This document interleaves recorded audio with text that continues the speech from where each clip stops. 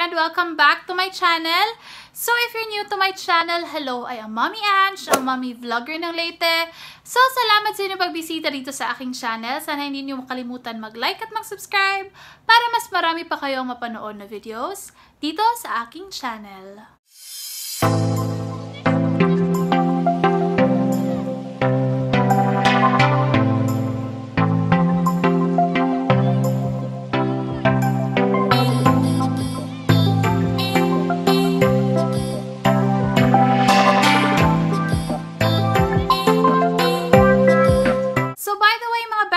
Please do not forget to follow me on my social media accounts on Facebook, Twitter, and Instagram at Mommy Ange Vlogs. So if ever you guys are wondering kung bakit ganito yung aking hitsura mga beshies no, at saka wala akong lipstick, ang putla-putla ng aking fez. So in this video mga beshies no, I'm going to share with you my favorite go-to lipstick. As of the moment, mga beshies, no, I would rather go for a lip tint. Hindi na bago sa inyo yun if ever matagal na kayong viewer dito sa aking channel. Kasi lagi ko namang sinasabi na I am an avid user of lip tint. Lip tint is life si Mommy Ange, mga besh. So usually I would go for lip tints rather than lipstick or liquid matte lipstick. So I have a very dry lips mga beshies. So in this video mga beshies, panibago ito mga beshies no, kasi I am going to share with you my favorite go-to na lippy, which is hindi lip tint mga beshies no. So yung aking favorite products,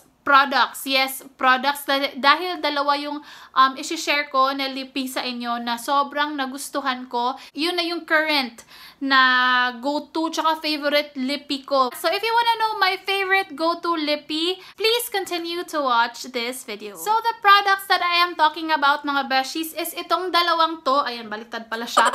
Itong dalawang to mga beshies, these are my go-to lip products. Pero hindi ko sila sinusuot na mag-isa lang mga beshi. So talagang tandem itong dalawang to. So hindi ko mabubuo yung aking favorite go-to lippy kung wala yung isa nito. Hindi ako makakalabas kung ito lang mag-isa yung susuotin ko or this one. Sunnies face yung fluff matte in the shade nudist. Nabigyan ko na to ng review. So kung if ever hindi nyo pa panood yung aking review nito, please do check out my video which will be linked down below. And this one, ito hindi ko pa to nabibigyan ng review talaga. Maybelline New York Superstay na matte ink. Ayan siya. This one is in the shade pala Groundbreaker. So 117 or 117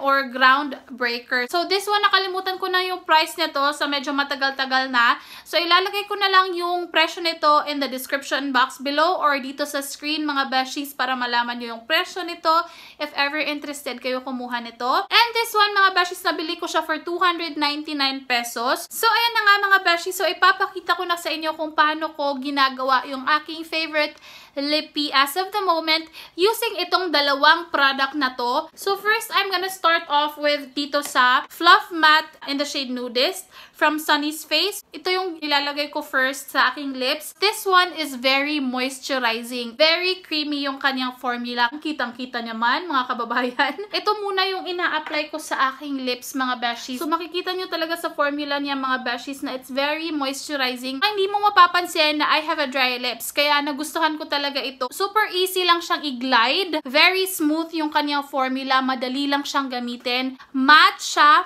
Pero at the same time, matte siya, pero at the same time, it's very moisturizing. Alam nyo yun, yung pakiramdam mo yung parang very well moisturized. Plus, it's lightweight, mga beshies. Hindi mo mafe-feel na may nilalagay ka sa lips. Ganyan siya ka-lightweight. So, next, to achieve my favorite na lippy, mga besh, is ina-apply ko na tong Superstay na matte ink from Maybelline New York in the shade Groundbreaker. So, dito ko lang siya ina-apply sa inner part ng aking lips. Parang ginagawa ko siyang gradient mga beshies. Kaya kahit na matte lipstick siya, is parang ano pa rin, parang lip tint effect kasi parang gradient siya. And habang tumatagal, parang nakahalo na silang dalawa, yung shade nilang dalawa. The reason why hindi ko siya ginagamit alone. Kasi for me, mga besties ha, based on my experience, for me lang to, my own preference. Hindi ko siya bet kasi, hindi ko siya bet to use alone. Super drying siya sa labi ko. Gusto ko tong bigyan ng review actually. Gusto kong yung i-test ko siya kung ilang oras ba siya tatagal sa labi ko. So, gusto ko itong groundbreaker na shade kasi may pagka-orangey shade siya. Sobrang bango nito mga besh, by the way. And dito ko siya nilalagay. Ayan.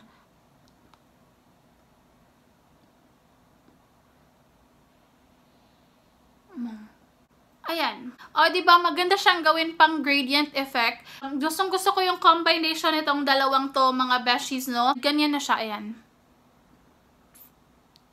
So, ito yung mga bet ko ngayon, mga beshies, no? Parang gradient effect. Yung Sunnies face na nudist, para lang siyang MLBB, My Lips But Better. Kung may mga nagtatanong kung hindi ba mabigat sa labi, well, I don't feel anything at all, you know? So, if ever nagandahan kayo sa combination itong dalawang to, please comment down below, mga beshies, no? Gusto ko talaga siyang i-share sa inyo para matry nyo rin, mga beshies, no? So, if ever meron kayo nito, i-try nyo na i-combine sila or kahit anong shade nito, i-try nyo lang i-combine itong dalawang to, mag-experiment kayo. So, diba, ang ganda kaya. Ako lang ba? Comment down below, mga besh. So, sana ay nagustuhan nyo itong video na to, mga beshi. Sana ay na-share ko sa inyo kung ano yung favorite na lippy product ko as of the moment. Parang na-neutralize niya yung kulay din nito kasi sobrang tingkad lang din ng kulay nito kapag ito lang yung gagamitin nyo. Sana ay na-enjoy nyo itong video na to. Sana ay nakatulong ito at nabigyan ko kayo ng idea, mga beshies, no? So that is it for this video, mga beshi. I hope that you enjoyed watching this video. If you did, kung nagustuhan nyo man itong video na to, please huwag nyo kalimutan mag-like at mag-subscribe kung hindi pa. So thank you so much for watching, mga beshies, and I hope to see you on my next vlog. Bye!